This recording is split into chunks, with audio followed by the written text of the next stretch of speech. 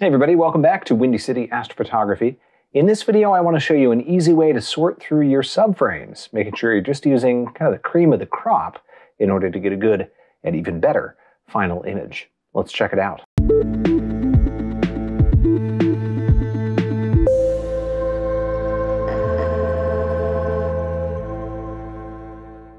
So today we're going to be using Subframe Selector in Pixinsight in order to find those subframes that aren't the ones that would stick out normally, like a little bit of star trailing or perhaps some clouds that came in and washed out the image quite a bit. These are ones that to the naked eye might look fine, but when you're actually able to analyze them and see them graphed out side by side with all the other subframes, you can spot them as outliers, whether maybe the stars are slightly more elliptical, maybe the median in the image is just a little bit higher. The sky wasn't quite as clear at that point. And lots of other errors that can lead to less than optimal subframes and overall a less than optimal final stack for your image. So you can certainly get away without doing this process. You can just go through your subframes, look for anything that is obviously trailing in the stars and some mount errors and things like that, and get a pretty good image. But I found that as I've been getting a little bit more discerning on the quality of my images, it's really worth it to go through this process. It's pretty quick, and it allows you to quickly find those outliers that are going to affect the quality of your final stack. So let's get to it in Pixinsight. So I'm going to open up the Subframe Selector process here. And you can find that in all processes here and under Subframe Selector. It's also found up here in Image Inspection. And there it is, Subframe Selector. So you got three windows here. We're going to first use the one that is shown as Subframe Selector. You've also got expressions down here and measurements off to the side. So Subframe Selector, we're going to measure our subframes. And we'll hit Add Files. Now, these are from my imaging run last night on February 7th. I've got a couple hours of clear skies. It wasn't quite as much as I hoped. It was, in fact, it was only about 10:30 p.m. when actually a cloud bank moved in and the imaging was done for the night. But here I've got 64 images in here, 2-minute frames.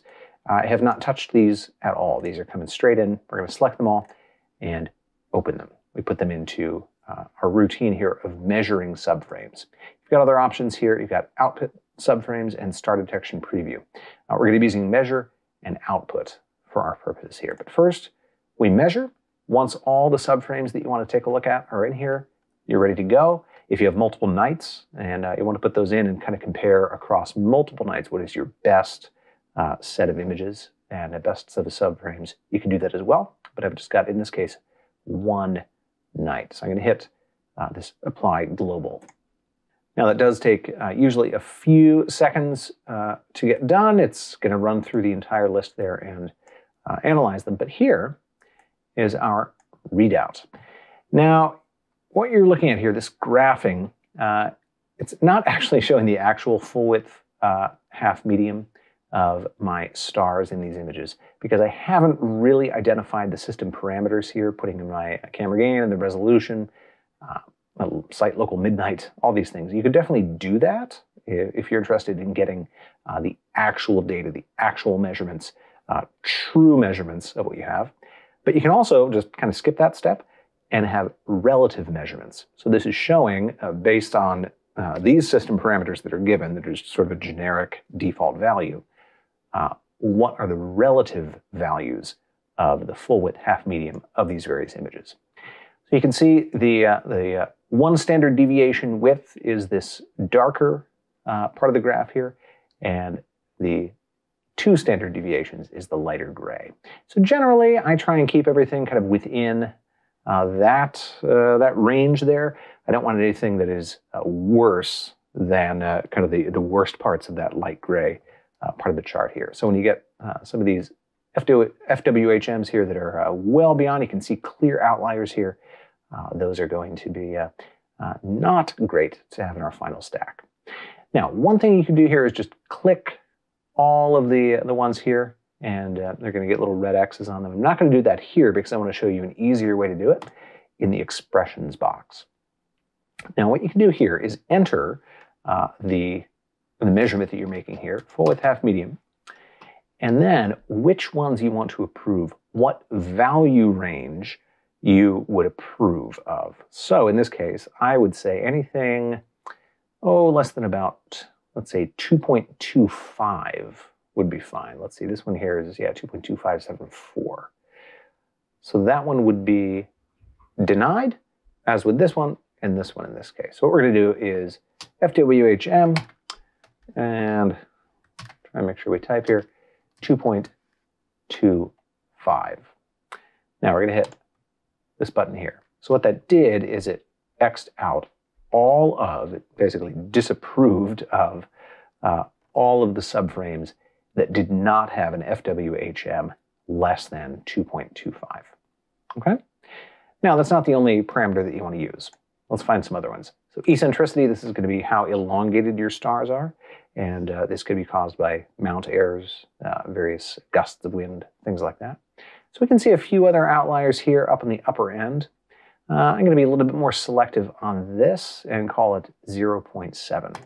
So in order to add another expression here, we actually need to add a Boolean modifier there, and then we will put in eccentricity, and we're going to approve of anything less than 0.7, and we'll hit OK. All right, so it has rejected these two as well.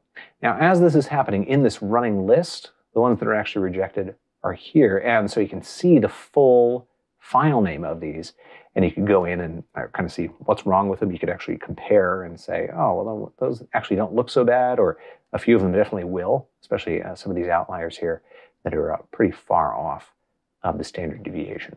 All right, so eccentricity, FWHM, also median is a good one. This is actually kind of interesting to look at. So all of these images were taken over the course of a few hours last night. And you can see the median started quite high, eventually averaged quite low. So eventually a nice dark image without too much sky glow. And that's because over the course of that time, the cone nebula was getting higher and higher in the sky. And eventually it was actually, the meridian flip happened just before I had to shut down for the night.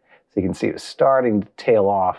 If we had been able to image basically for, say, 5 hours last night, this would be kind of a U-shaped graph in general, where the highest median on the two sides, where the cone nebula is actually lowest in the sky. So it could be a little bit instructive there, and occasionally be able to see where maybe a thin layer of cloud moved through. You'll see a little bump up in the median and things like that. So it can be interesting to look at, and you might be able to learn a little bit more about what happened during your imaging run. So in this case, I'm going to say, let's see, this median is 18,863. Just to show you how it works, you can actually just click on these three up here, I think is all that we've got. Oh, there may be another one right in there. That's why it's often best just to add in the ranges here. And in fact, I can do that here. This one is 18.86. So I'm going to say, I'm going to approve anything less than 18.8. So we're going to add in median less than 18.8. And that's actually getting a few others there that I didn't actually recognize as subframes. When you have a really smooth part of the graph, sometimes there are actually subframes in there that you're missing just by clicking. And our final one here is going to be stars. Okay, so a big one here. I don't know what happened there. Maybe some light shine down into the telescope, or gosh, maybe a passing cloud or something. That's a little bit strange that it's so low there.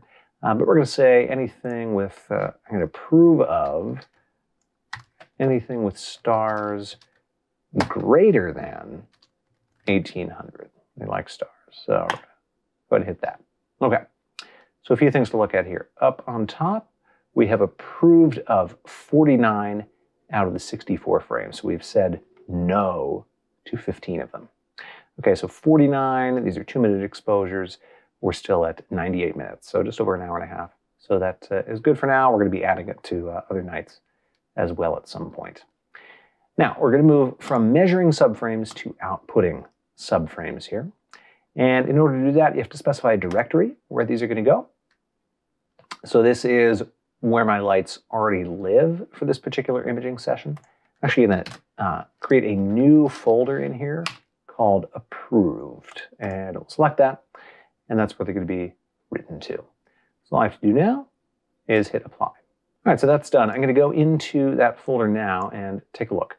So what it has done is, in fact, created new images in this Approved folder. So the original 64 subframes are still out here in the folder, but then within the Approved folder, I've got these 49 that are good to go. Now, you can play around with this as well. You could actually move the ones that you don't approve of. You could say these are the rejected frames and move those ones in. It's kind of up to you. You just have to play around with the parameters for what you're outputting and which ones you're actually selecting as well as approved. So a few different ways you can do it. I just generally move these into approved, and then I would take these frames, and these are the ones that I would put into my stacking.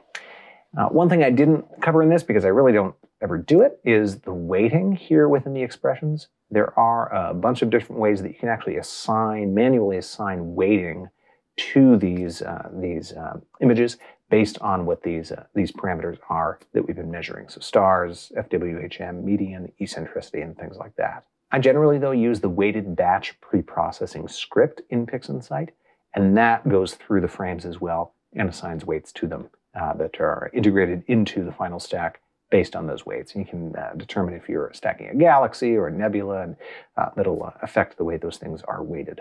So I hope this was useful to you. If it was, definitely do give it a like. That's going to help others find it as well. And of course, don't forget to subscribe to Windy City Astrophotography. Thanks very much. We'll see you next time. Clear skies.